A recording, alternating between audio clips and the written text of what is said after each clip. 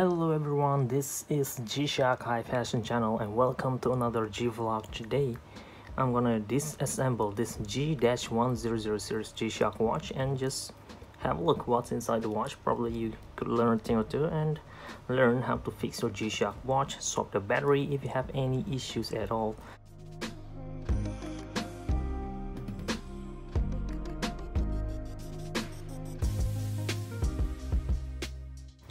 As you can see, the two screw on this side is already damaged. Look at that. I couldn't use this screwdriver anymore to take it out because it's damaged.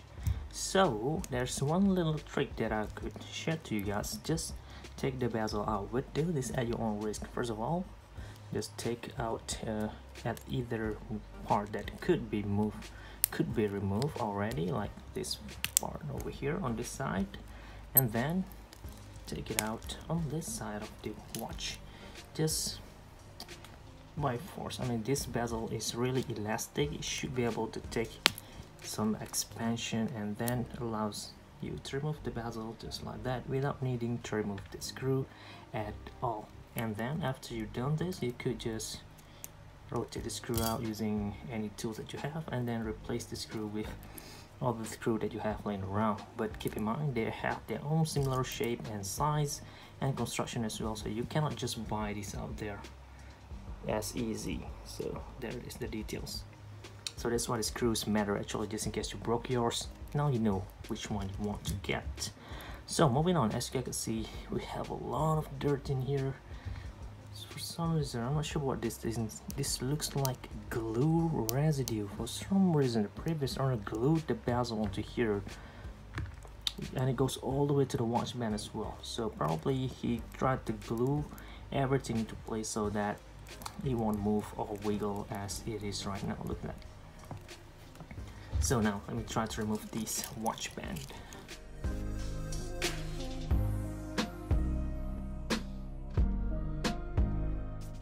Alright, that's done. As I could see, there are a lot of glue residue all the way getting there as well. This is sort of like a dirt mixed with glue residue because I cannot just remove it like that. It's so thick and really, I mean, it got hard enough already. So this is the watch band. A lot of glue residue still on top of there as well, but luckily I was able to remove this. And as far as I could see, this spring bar is damaged. Look at that. One end had this pin and another end just broke. Especially this part has this tip and this part is totally destroyed already. So this part needs to be replaced. But keep in mind guys, the spring bar on your G-Shock watch aren't the same as the one on regular spring bar out there on cheap models like this. I have a bunch of this. This one could fit into this watch, but as you guys can see, the size aren't the same at all. So I believe fake G-Shock watches use a spring bar that is this slim, so that's why they aren't gonna last you that long. Like this guy, look at that, over 18 years old. Pretty cool. Alright, moving on, I'm gonna need to remove the watch buckle of this model, and as you guys can see, it is pretty easy. Similar construction as well, still using a spring bar, but look closely, it bent. This watch band shouldn't bend at all. It's just straight, and look at that, the spring bar on this buckle bent like that. I could try to hammer this like when you straighten up a nail of some sort and get it back to straight, and then put it back and make it usable again, because I cannot just use a simple spring bar on the market like this. Look at that.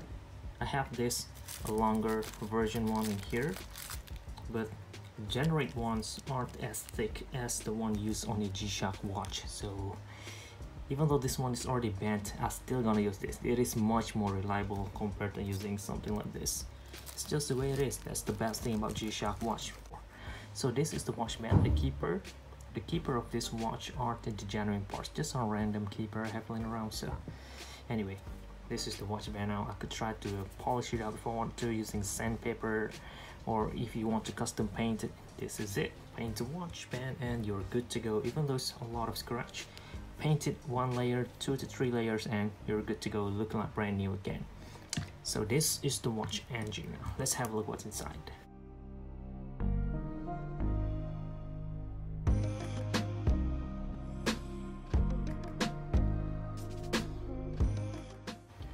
Removing the backplate will reveal us this O-ring of this model. Pretty simple, O shape. This is the backplate, pretty thick, and gave us the heavy feel when wearing our G-Shock. Most of it came from this backplate alone.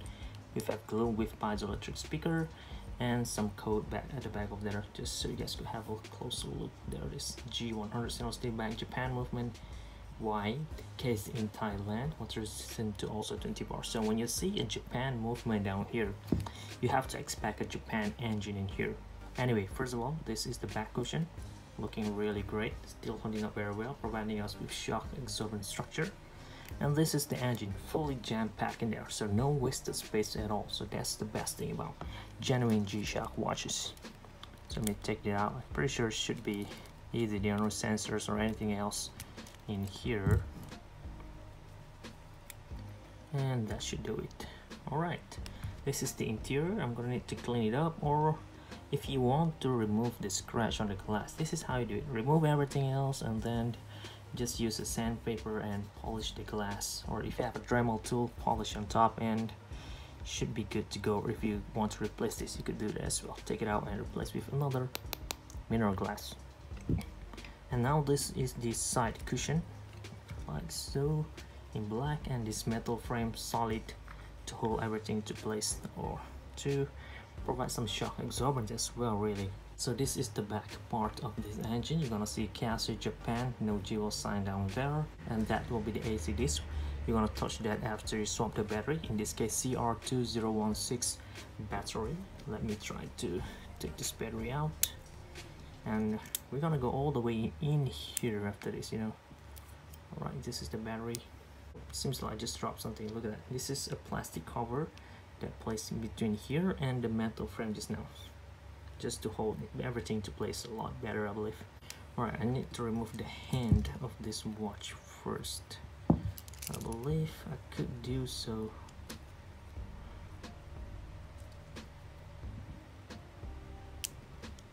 Like that, and just like that. So this is the minute hand of this G100 series.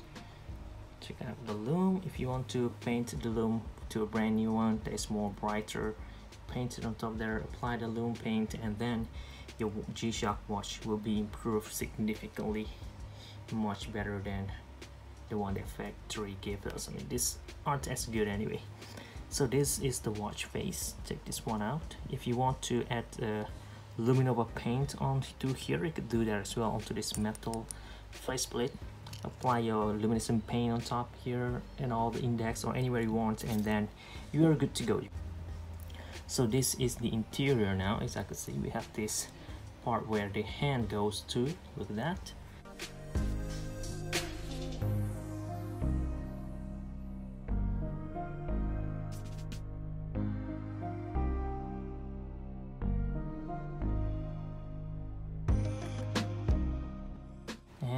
Take this part out, and this is the battery compartment. This is what holds everything to place. I'll connect the battery to the circuit board, and this is the circuit board. Alright, I'm pretty sure this engine or this analog hands was connected to here and then connected to this button of the watch, where I'm pretty sure when we, let's see now, handset will be this button, right? When you press this button, it will move the gear in here and then move the hands. So this button should connect to the circuit board and connect to this engine. So I'm pretty sure I'm gonna need to remove this screw in order to remove this part.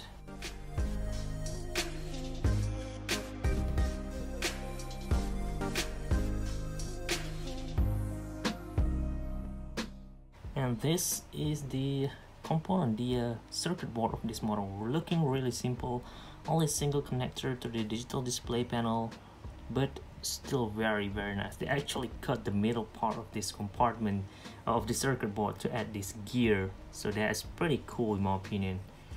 Really great. Let me try to take this one out. Oh yes, I could do that. Look at that.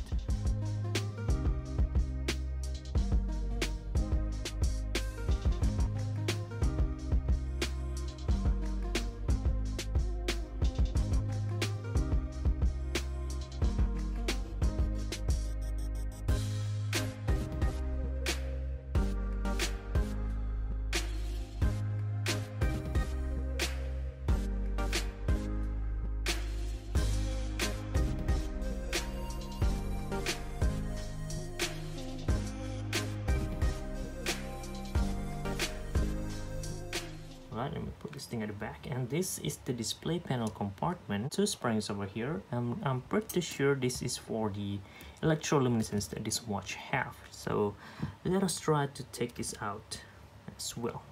Right, that's done on this part. And this is the display panel, right? There it is. So this is the display panel compartment. This is the display panel of your watch. So if you have a negative display, you could take this polarizer out, add a new one, a positive display version, and then problem solved. You could use this right away. And if you want to add some logos at the back, you could do that as well. Add some signature to make the watch a lot more, you know what, collectibles and all. And this is the electroluminescent sheets, glowing green. Connect with those two springs like so, and close the EL light that will light on the digital display on your G-Shock watch. And I believe that is all that we have in this G-100 series G-Shock watch. Really low end, really affordable, and as far as I can see, you're really getting a lot except for this engine over here, because you're gonna need to manually set this part aren't connected to this processing unit, so they aren't synchronized at all. You need to manually set this and then set this and then set both of them just so that they all match together at timekeeping mode. And yeah, that's not the best traits of this a G-Shock in general, really. But anyway, other than that, it's really good G-Shock watch as far as I can see from the interior. But regardless, you guys should judge this by yourself. If this worth the price or not, it's all up to you. But for me, however, for now, that is it, guys. I hope you guys found this video a little bit useful, informative, and entertaining as well. Thank you very much for watching. This is G-Shock High Fashion channel, and out.